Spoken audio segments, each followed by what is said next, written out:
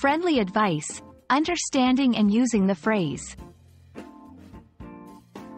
Hello everyone, and welcome to our English language learning series. Today, we're going to dive into a very common and useful English phrase, friendly advice. This phrase is used in many social and professional contexts, and understanding it can really help in everyday conversations.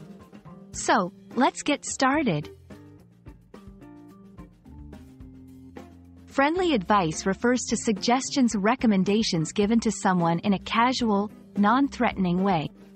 This type of advice is not given as an order or demand, but rather as a helpful hint or tip.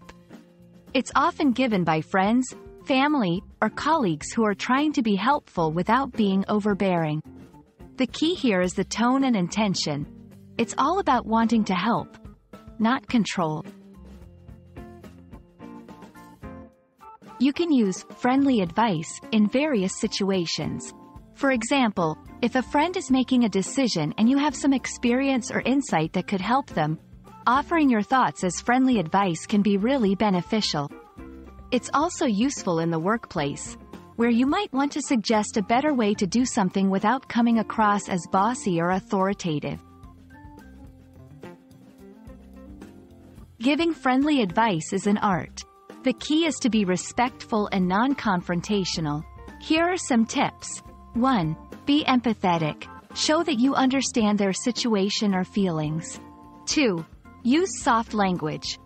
Phrases like, you might consider, or, have you thought about, are less aggressive. 3. Respect their choice. Remember, they don't have to take your advice. It's their decision in the end. Let's look at some examples. 1. To a friend, you might want to check the weather before you go hiking tomorrow. Just some friendly advice. 2. In the workplace, have you considered organizing your files this way? It might save you some time. Just a bit of friendly advice. And that wraps up our discussion on friendly advice. Remember, it's all about helping others in a kind, non-imposing way.